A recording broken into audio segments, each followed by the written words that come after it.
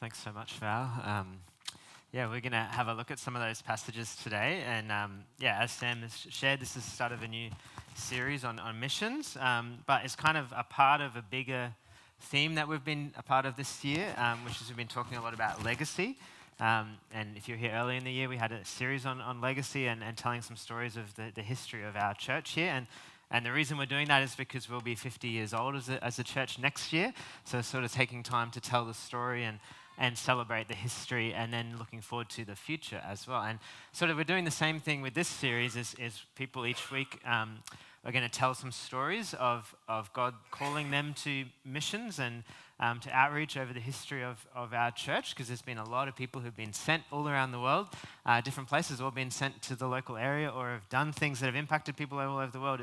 It's amazing to hear stories of just how much impact has come out of this group of people just faithfully following Jesus over almost five decades. So we want to tell those stories, but then also think about what the future looks like and how we can continue that legacy, but how it might even look different, or God might call us to new things. And as Sam shared, we kind of focus on this call we're sensing to embrace more multicultural mission in our local region. So that's kind of what we're focusing on. But I thought what we would do today, kind of to start with, is because when we're honoring legacy, part of that is telling stories, which is why we invited Jo to tell her story. But what I thought we'd do today is have a quick look at the biblical story, because we have a legacy that goes back way further to all the scripture and God's heart for missions and God's heart for all nations and all people. And last week we talked about scripture and how the Bible is a story, and it's this story that tells the truth about who God is and who we are, and we find our place in this story.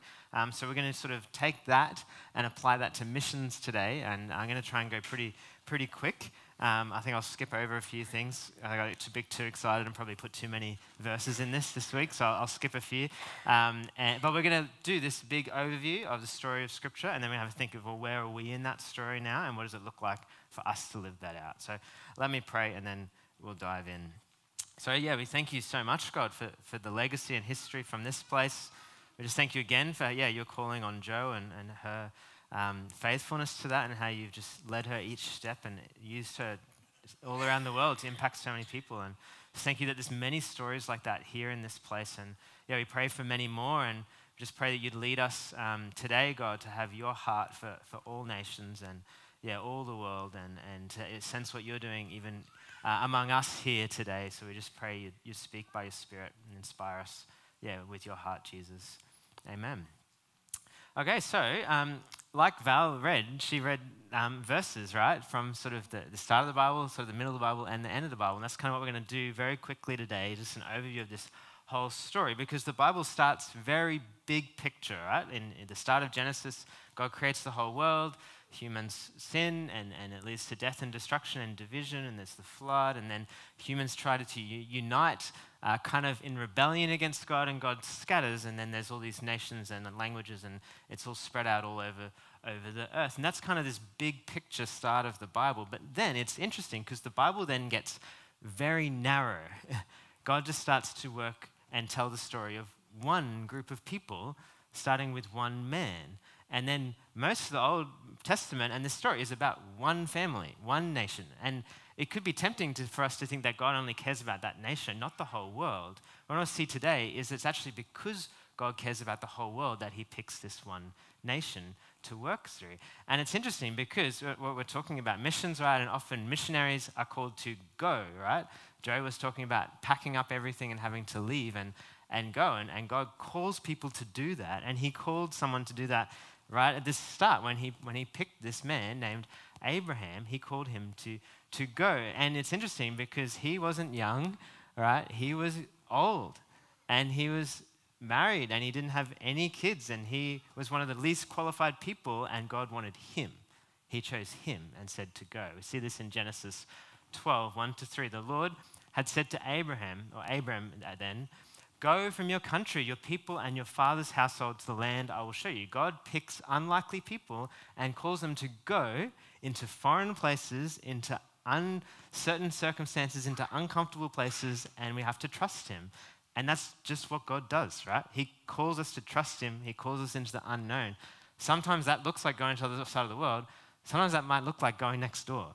It doesn't really matter. It's whatever he's calling us to do, it's probably going to be uncomfortable. It's probably going to be uncertain. It's going to need faith. But God calls Abraham to go, and he gives him a promise. He says, I will make you into a great nation, and I will bless you.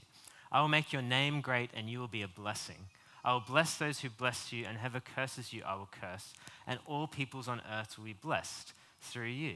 So God picks this one man and his wife who have no kids, who are old, and he promises to give them a whole nation of kids. And his promise is that through that family, they will bless all families. So God's heart, even in his choice of Abraham and his choice of the nation of Israel, is not to limit his blessing. It's actually his vehicle to spread his blessing. His heart has always been for all nations and all people. And there's so many ways you can see this in the Old Testament.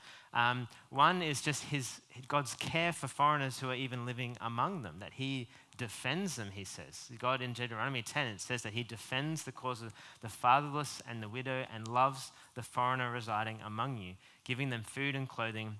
And you are to love those who are foreigners, for you yourselves were foreigners in Egypt. He calls Abraham, obviously he goes to Canaan, but then they grow and end up in Egypt, and God wants them to remember what it's like to be in a different land. That's what you were, but God called them out. So people who are among them from different lands, they're to have compassion, they're to love them. And ultimately, there's so many parts of the Old Testament where we see God's heart is that Israel would reach out, that Israel would be an example, that actually the whole world would know who God is and would receive the same blessing that they have. It was never an exclusive thing. It was always meant to be this vehicle outward. I'll just skip over a few. So the Lord chose Israel, but his heart has always been for all nations to know and worship him. It's just that they were his instrument. They were his vehicle. His relationship with this one family would be a witness to all families on earth. And it's really good news for us, because I don't know if you think about it, right? But before Jesus, right, the family of God was made up of people who were effectively of one ethnicity. They were Jewish, Israelites. And you could join, but you need to be circumcised. So it's pretty intense sort of initiation period. It's that ceremony. But there was ways for people to join. But there was this limited, but it was meant to be a vehicle to bless other people. But we, if we're not Jewish or Israelites, we're on the outside. To the family of God, we were foreigners. We were separate. And Paul talks about this in Ephesians, and because Ephesians are Gentiles. Whenever the Bible says Gentiles, it just means other nations that are not Jewish and not Israelites. He says this to them to remember that at the time you were separate from Christ and you were excluded from citizenship in Israel, and you were foreigners to the covenant of promise, without hope and without God in the world. So anyone who was not in Israel was in that category. And that we would have been in that category, right? If we're not Jews. We're outsiders, but in Jesus have been brought in. We've read this verse before from Val. So in Christ Jesus, you are all children of God through faith. For all of you who are baptized into Christ have clothed yourself with Christ. So Jesus comes, right, as a descendant of Abraham, and Jesus makes a way for all nations to not have to become a part of this one ethnic family, but all nations, all ethnicities, all backgrounds can be united through faith in Jesus. His blood breaks down all the dividing walls. And we see it here. All these ways that people were divided now united in Jesus. There is neither Jew nor Gentile. The divisions between the Jewish people and all the other nations are broken. There is neither slave nor free. There is neither male or female, for you are all one in Christ Jesus. And if you belong to Christ, then you are Abraham's seed and heirs according to the promise. That what actually Jesus does is makes a way for all people to enter this family of Abraham. He opens the doors so that then actually if we have faith in Jesus, we are considered children of Abraham. We're under this blessing and promise that there's a blessing that actually then will reach out to all the nations, that we become a part of God's instrument to bless others as well. So Jesus has made a way for all nations to be united as one worshiping family. That was God's intention from the start, right? But in Jesus opens the door to all people. But then from there, we can have a sneak peek, right, at the very end of the story, because we have that in the book of Revelation, right? We're in the story now still, right? It hasn't finished, But John saw how it's going to finish and what it's going to look like in heaven. And what he saw is this: after I looked, and there before me was a great multitude that no one could count, from every nation, tribe, people, and language, standing before the throne and before the Lamb. They were wearing white robes and were holding palm branches in their hands. And they cried out in a loud voice, "Salvation belongs to our God who sits on the throne and to the Lamb." He sees now, right, people worshiping God from every nation on earth, from every language group, from every background, which means they haven't all become the one culture, right? They don't all look the same. There's a great diversity, but there's unity in worship around Jesus. There's one commentator who I was reading this week who was tracking this theme, right? God's heart for the whole world through the promise to Abraham, opened up in Jesus, that will be fully realized in heaven. And he makes this comment that I thought was interesting.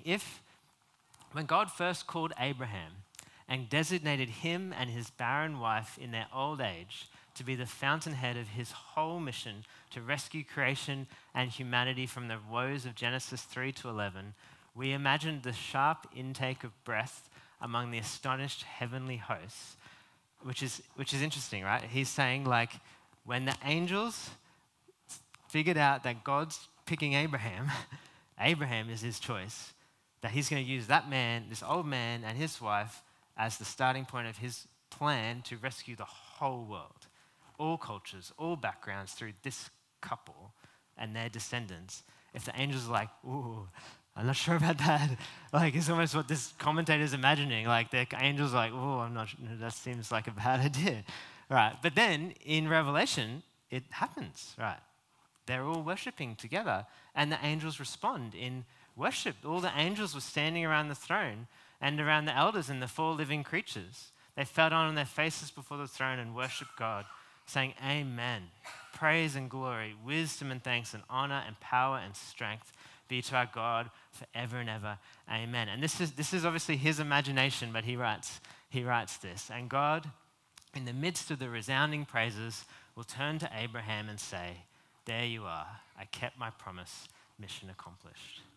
He starts with this one couple, and then it leads to this vast multitude, all backgrounds, all nations united in worship in Jesus. And obviously that is a very quick overview of the story of Scripture, but I wanted to highlight that from the start, God's heart has been for all people. From the start, God's heart has been to value his whole creation. He chose Israel as his treasured possession, but so that they could represent him to all people. And the ultimate end of the story will be a great diversity of different people, different languages, beautiful colors, but full unity in Jesus. Not uniformity, not division, but unity in diversity. Jesus has made a way for all nations to be united as one worshiping family. So that's a very quick overview of the story. So then it's interesting then just to think, like, where do we find ourselves in that story, right? Because the story is still going. We obviously are post-Jesus, so we are included. We obviously know how the story ends because Scripture tells us, but it's still happening, right? It's still being outplayed. But we find ourselves at quite an interesting place because we're here 2,000 years after Jesus, when the gospel was to go out to all the ends of the earth, right? In Acts 1, Jesus sends his people, who are all Israelites at this point. They're all Jewish, but says they're going to take this message and it's going to go to the ends of the earth. It's going to go to all people. And it's so interesting, like Matt mentioned this right at the start, that if you just, like, the ends of the earth, right, is like an idiom. It just means like everywhere. But if you just happen to take it literally, like, it's very much basically where we are. There's actually a website where you can look up the furthest point from Jerusalem, and we're there. Like, it's this part of the world. It's pretty interesting just to think about that, right? That's based on population of cities. Like, the literal furthest place is probably in the ocean somewhere, or is some of the smaller islands, sort of maybe around New Zealand. But this sort of area of the world is geographically the furthest point from where the gospel went out. So it has gone to the ends of the earth, which is in many ways where we find ourselves. And in the last 2,000 years, the gospel has gone out to all different cultures and all different ethnicities all around the world. And wherever you go, it looks very different, right? You don't have to be English or European, right, to follow Jesus. That's one culture's expression of following Jesus. But there's an African expression of following Jesus. There's a Brazilian expression. There's a different language. Like, it's not conformed to one cultural expression. The Bible Project on this had this really interesting quote that I saw this week. They said that the Jesus movement is unique as the most culturally and ethnically diverse people movement in the history of the human race. The story of Jesus speaks to every kind of human and can be re-expressed in innumerable cultural forms. No other religious movement matches the adaptability of the story of Jesus. And there's obviously sad parts of the history of missions, right, where missionaries have gone and not taught people to love Jesus in their own culture, but have told people that they have to follow our culture, but that's a failure. That's not part of the story. That's not God's heart.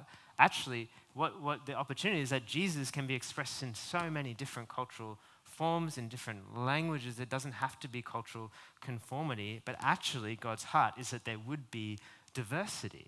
The Bible Project even said when you think about the biblical story and even the history of the Jesus movement, the fact that it's just so ethnically diverse, the story of the Bible almost takes multiculturalism more seriously than kind of our culture might.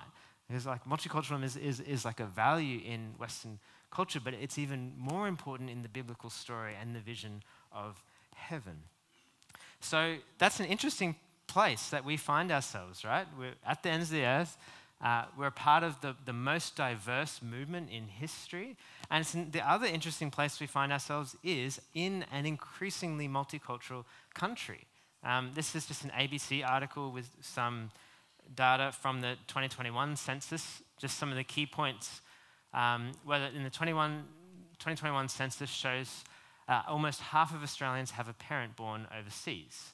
That India has overtaken China and New Zealand to become the third largest country of birth behind Australia and England, and Mandarin continues to be the most common language other than English at home. That many people, and even many people here, right, were not born here, or have parents who are not born here, and more people are coming here. That we live in a culture that's increasingly diverse and multicultural. And as Sam mentioned, we have a guest speaker who's coming next week to particularly highlight that and look at some of the information, the stats of what's our actual context in Australia and how it's changed and grown over the years. But it's quite interesting where we find ourselves in this story then, because we are a part of the most ethnically diverse movement, and we are in one of the most multicultural countries in the world.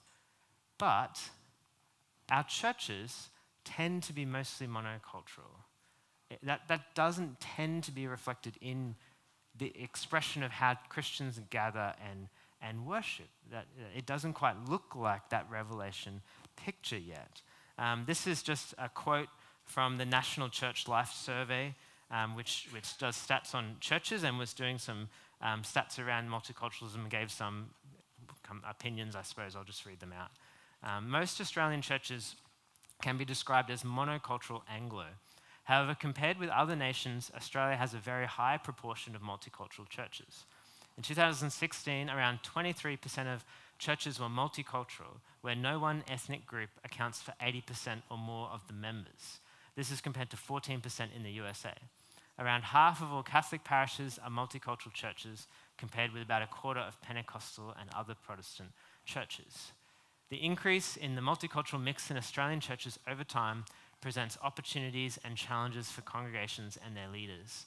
While Australian churches compare favourably in their multicultural mix with some overseas nations, there's always more that can be done to build community. Perhaps more can also be done within the church life to acknowledge the variety of heart languages people have for worshipping God. So obviously that's just some of their thoughts around that. And there's an encouragement there, right? That maybe compared to other places in the world, there's actually some more here, but still there's opportunity for growth. There's opportunity here as the church. And sort of why we're kind of focusing on this is this is kind of the place where we're feeling God's calling us as a church to grow into the future. We've been talking lots the last few years about being an intergenerational church.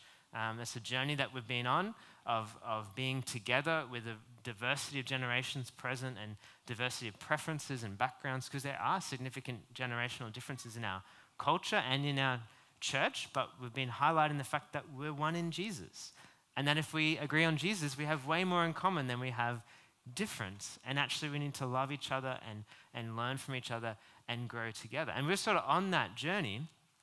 And then a couple of years ago, we went on a journey when Sam, we met Sam, and he came on the staff team with Rivers.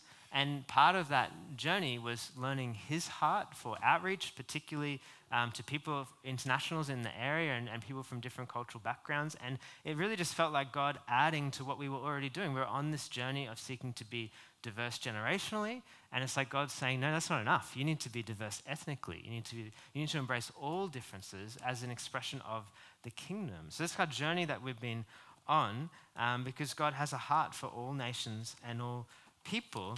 And the interesting thing is that to do cross-cultural missions now, you don't have to sell everything and go overseas, right? It might just look like crossing the street. It might just look like chatting to someone at the park. That actually people from all over the world are coming right here. And that doesn't mean that we don't need people to still go overseas, because we do, and God will call people. But actually that we're all called just to be witnesses here to the people who are around us, just in our everyday life. So we have a legacy as a movement of Christians across history of being a multi-ethnic movement, that the message of Jesus is for everyone. It's gone out. And we have an opportunity in our current context, because we live in a multicultural country, and people are coming here from all over the world, and we all have a call of Jesus in the Great Commission to make disciples of all nations. So the opportunity is to think, well, what is God doing? What might he be saying to us, and how might he be calling us as a church? And again, sometimes if God calls us to things, they seem impossible, right? He called Abraham to have a child and to be a father of a nation. It's impossible. Sometimes when God's calling us to reach out or to explore a different aspect of what it means to follow him, it can seem really difficult and hard. And sometimes this commission that he gives us to make disciples seems difficult, or the idea of all differences being together and unity and how does that work, it can be overwhelming. But we don't focus on that. In fact, the commission that Jesus gives is actually sandwiched between 2 points that are about him. He says this: all authority in heaven and earth has been given to me. That Jesus is King and Lord. And there are powers that divide people and want people to be separate and want people to be against each other. And in Jesus, they've been defeated. Jesus has authority. He is Lord. And then he gives this commission, and then he gives the promise of his presence. And surely I'm with you always to the very end of the age. So as we approach and think through missions, it's not about us. It's about the fact that Jesus is King. It's about the fact that Jesus is with us. And all we need to do is be willing and open to what he's saying and what he's doing. So that's just a quick overview to sort of set up the series for this month. As I said, Tim Foster's going to share next week, and then Sam's going to share and get more practical around what does that look like and how do we reach out and build and make connections. But we just thought, we just had an idea this morning that we thought would be a great thing to do, just to start to move into this area, and that was just that we might finish these messages each week with actually asking someone in our congregation whose first language is not English to come and pray. And because I've actually just recently been sometimes listening to worship music in another language, and I don't speak any other languages, but it's actually just still an amazing thing to experience, just to hear, oh, people praise Jesus in other languages. And in heaven, there's going to be all different languages, and it's going to be a beautiful diversity. And we don't want things to all be one. We want diversity but unified in Jesus. So we're going to try and have someone different come and pray each week. So we're going to pray to finish in a moment, and then sing. And as always, if you'd like someone to pray for you today around this missions theme, or it could be around anything, Greg and Janelle are just going to be over here after the service, and they're happy to pray for you if you'd like prayer. But Susan's going to come and pray this morning. Thanks so much, Susan. And so let's stand together. And then, we will pray, and then we will respond in worship. Thanks. Let's pray. but I'll pray in a different language. um, I'll tell you after that.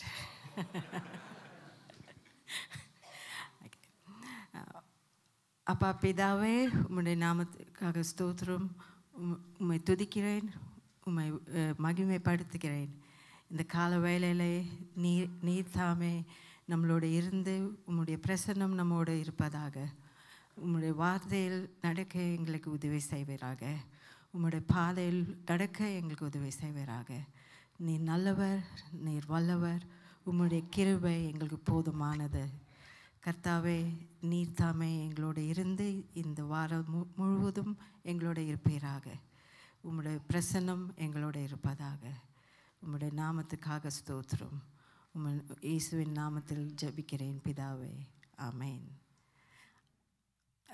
I prayed this in Tamil and I just said I prayed, Father God, we thank you for this morning and we thank you for your grace that is sufficient for each one of us, that you will lead us in your ways and that you'll help us to walk in your way and your word will be, and in your word, according to your word. And I just finished. I just worshipped him and thanked him for his presence and for his grace and just prayed in Jesus' name. Amen.